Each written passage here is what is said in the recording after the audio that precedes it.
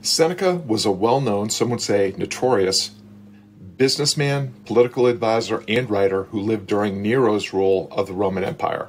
He even served as an advisor to Nero before the emperor sentenced him to die by slitting his own wrist.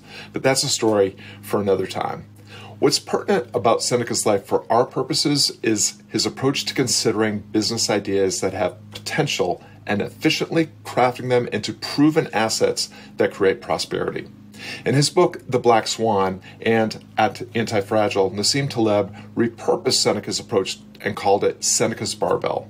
I'm sharing an interpretation I developed based on a presentation by Nick Peterson. Seneca's Barbell is an approach to developing business ideas, navigating risk, and improving system reliability. More on that soon. Here's how it looks. The first iteration of my coaching business existed as an idea with potential. I turned it into a proven business asset, earning a return on my investment of time and effort by simply 1, creating an offer, 2, defining an audience, and 3, executing a direct sales strategy. I moved my coaching business idea across the barbell efficiently and effectively by focusing only on what was essential and doing it as effortlessly as possible. So how do I muck this up? I listened to and emulated all the gurus, influencers, and experts and added unnecessary marketing components.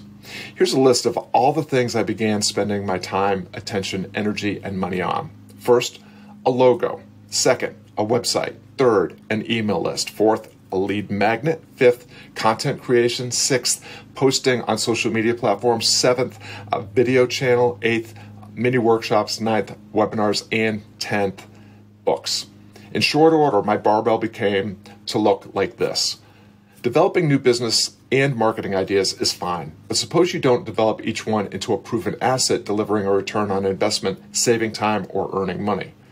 In that case, you create what programmers call cruft, unnecessary or outdated code that slows down and even breaks the system. Put another way, by adding a bunch of marketing tactics to my sales strategy, I reduce the efficiency and effectiveness of achieving my goal, making a bigger difference while making a better living as a coach. Bluntly stated, I went from spending most of my time doing the work I love, coaching, to spending most of the time doing the work I hate, marketing. Does any of this resonate? Does it make sense? Why do promising and talented coaches do this to themselves? Turns out, it's not our fault.